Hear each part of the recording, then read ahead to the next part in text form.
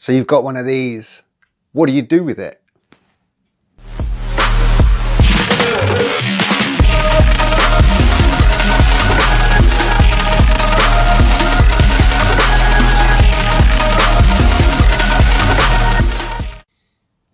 Hi guys, I am that Tarantula guy. Thank you for watching. Welcome back to the channel. Today we are talking about slings. So you've got one. What do you do with it? Now, the first thing I want to talk about is making the mistake. Now, when I first got into tees years ago, I made a big mistake buying my first tee. I was looking online, as many of you probably do, and I found slings, and they were mega cheap, and I thought, oh my god, I'm into a bargain here. So I bought a couple, and I bought a tank to put them in and had it all delivered, and yeah, it didn't go so well. The tank that I actually got was like a 5 litre little critter keeper, and I got one of these and I thought, what's that? And it wasn't until I opened it that I saw just how small the tees are. So yeah, I opened the box, found the enclosure and found this little pot and realised I'd made a mistake. Now we'll open this one. This is, if you've ordered a sling, or if you've been on any of the Tarantula sellers pages, Spider Shop, So Many Legs, any of those, the big ones, Exotic Pets, you know, there's a few. This is what they'll come in. This is what they call a pill vial, and there is a sling in here. We'll open it up and you should be able to see it down there. There it is. But this is how they come, guys. It'll be in a little pot. There'll be a couple of holes in the top, and there'll be tissue paper packed inside. And the tissue paper is there to protect the spider during shipping and to keep the moisture in. So yeah, let's get on and show you how I keep them. Now, down here, these are all our slings, and we have a few. Okay, so here are all of our slings that we've got at the moment. We've got Vicularia Peru Purple, we've got 2 H-Max here, and we've got Sazamai, Branopees, Orphanaceous Species Blue, and we've got LP, Brachypelma albiceps, another Brachypelma albiceps, and we've got Geniculata, and in here is another Geniculata. We have Grammostola pulchra in here, and I have a Pelinobius muticus, or a king baboon, in here. So now these are more than likely what you'll see around for slings. They are pretty much, I think, the cheapest sling on the market at the moment. You can pick up one of these for £3. I think they've got them for £3 on Spider Shop. Don't quote me, I haven't looked. But yeah, I'm pretty sure they're £3. So this is a pretty good place to start for a first sling. They're pretty hardy. Yeah, but they will grow like weeds, guys. We have loads of LPs. We've actually got these 2 extra slings to grow onto cell, and there is the hide under there, the water dish. I don't know if we're going to be able to see it. Nah, it's way down there in that burrow. But yeah, that's pretty much a setup for a sling. I have got one ready and I will show you. We will get there. So yeah, these are LPs. Give me 1 second and I will get you a bigger LP. So here we go. This is Carl. This is our big juvie LP. We actually have 3 juvie LPs at the moment. Juvenile LPs. Now, we got this guy from a sling, the same as the ones that you just saw. And it's taken him just under 2 years to get this big. And I mean, he's pretty big. Or she, we're not sure on sex yet, but it is big. These things will grow like weeds, guys. So long as you feed them, they will just grow and grow and grow and grow. And they do get big. So just be prepared. If you have ordered an LP or if you've got an LP sling, these things can get 8, 9, 10 inch leg spans. They get huge, guys. They are the 3rd largest tarantula in the world, I think.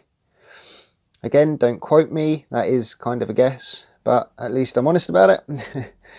So yeah, that's what they will look like. And they just get bigger and bigger and bigger. Alright guys, so this is my P. muticus. This is my king baboon called King Mo. Now, as you can see, he is not very big. Well, she is not very big. That is still tiny.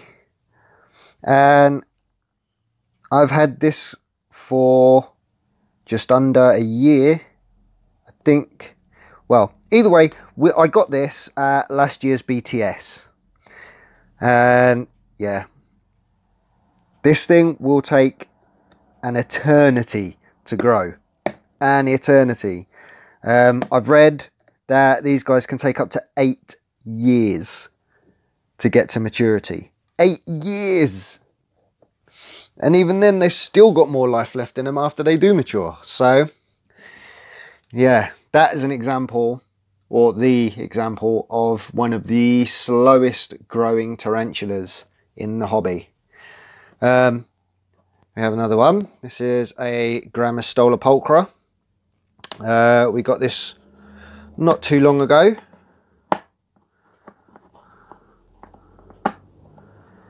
We'll see if I can see. There's the hide under there.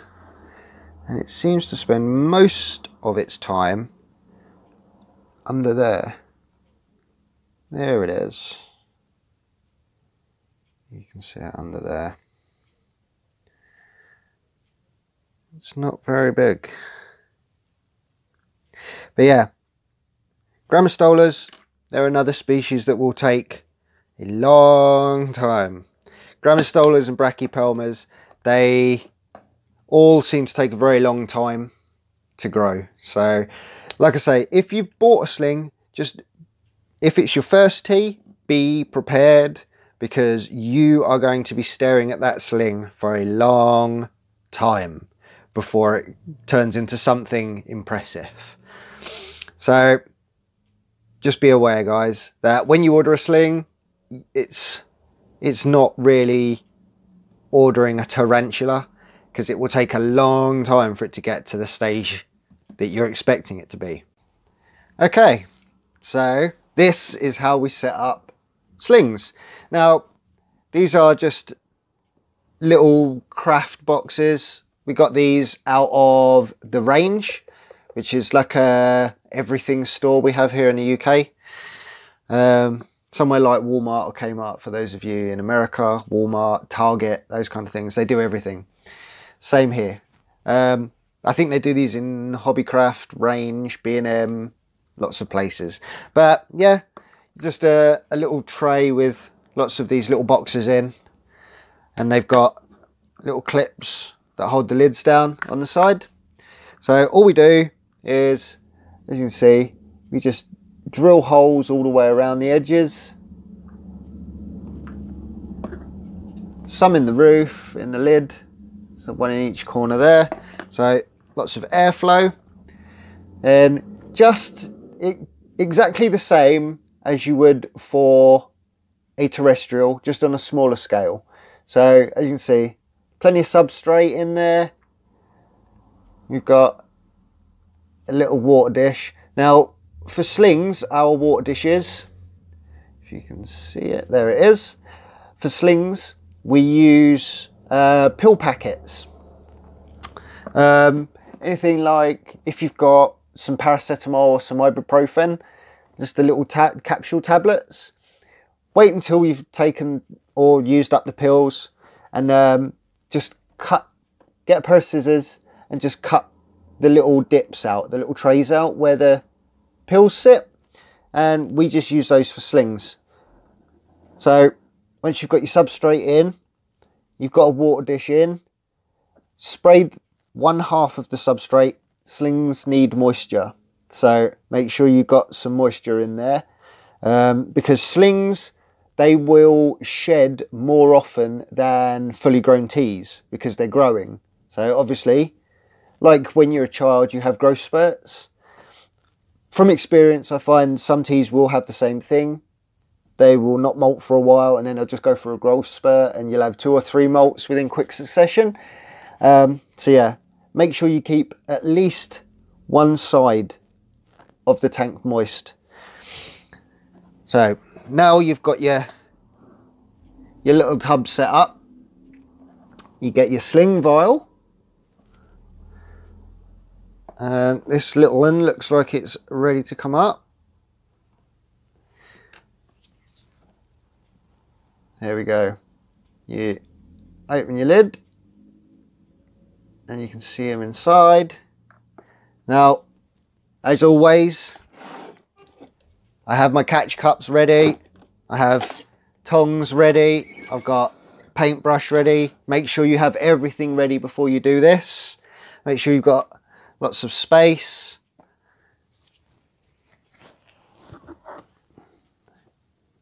So yeah, what you want to do is tongs. Get your tongs, reach in with your tongs and just grip the top of the little sling vial or pill vial. Just give the tissue a tug and it should just slide straight out. Just like that. See how it just slides out? Alright. Then you can put it down. Now, with this one, with this roll, you can see all the way through it. So, put one end down into your tub, get your paintbrush, and just gently ease it forward. There we go. This little one is coming out. And she's out. There we go. She's just here. Get her to go back inside. There we go. That's it. It's as simple as that. Get your lid on.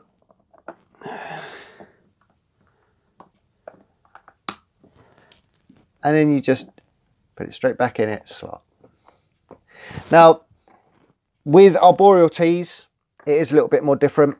They will still come in the same, exactly the same as this. You will get one of these with your arboreal inside. Now, with arboreal slings, it's a little bit more complex because with arboreal tarantulas, they need upward height rather than floor space.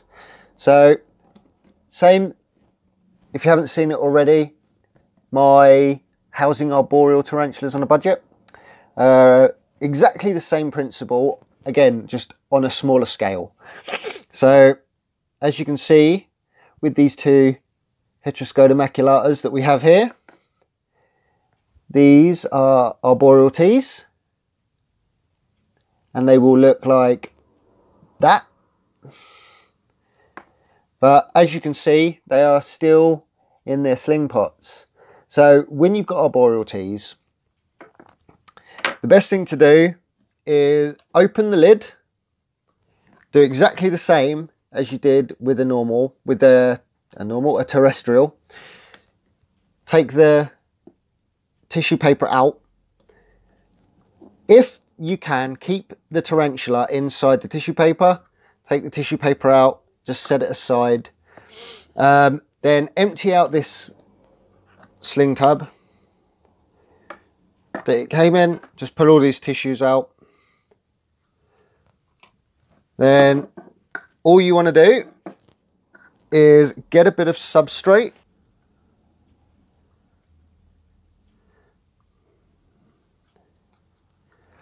Just like that. A little bit in there. See?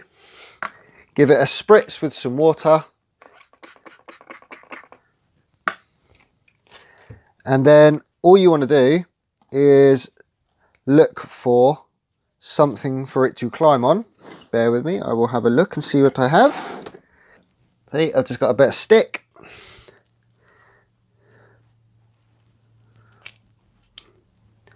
Just break a piece of stick off.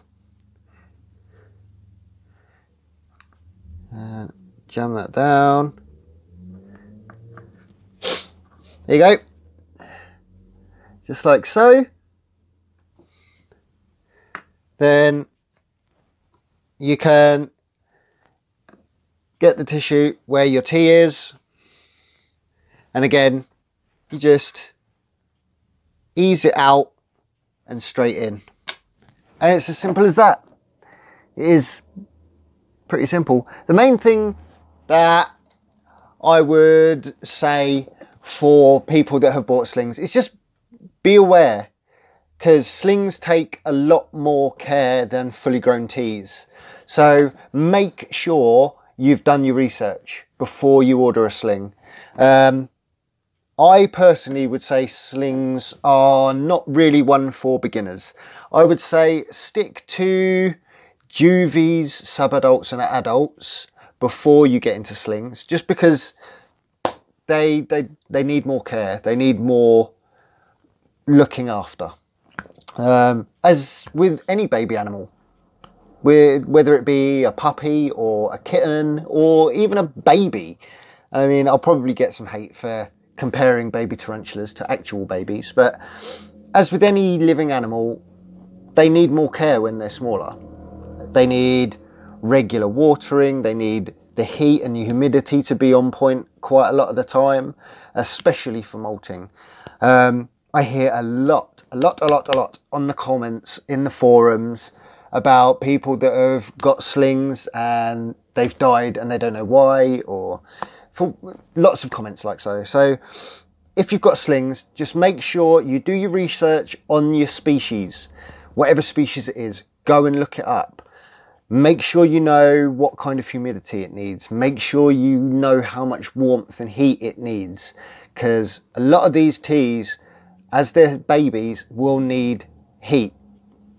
So if you live in a colder house or somewhere that doesn't have the heating on a lot or anything like that, it's more than likely you're going to have problems with slings. So with that said, hope you enjoyed the video. Hope I answered some questions. Stick around for Friday, because we will have part 2 of my full collection tour, which will be all of them, all the ones over the other side, all of these slings. We'll go through all of them. So yeah, stick around for that. Anyway guys, I hope I've helped. I hope I've answered some questions. If you like the video, click the link, make sure you leave me a like, click the subscribe button if you're new. I do videos every Monday and every Friday. Yeah, make sure you go and check out the Instagram at that Tarantula guy. Leave me a comment down below, click the bell so you know when I upload a new video, and I will see you all on Friday for the next video. Have a good week, guys. Bye.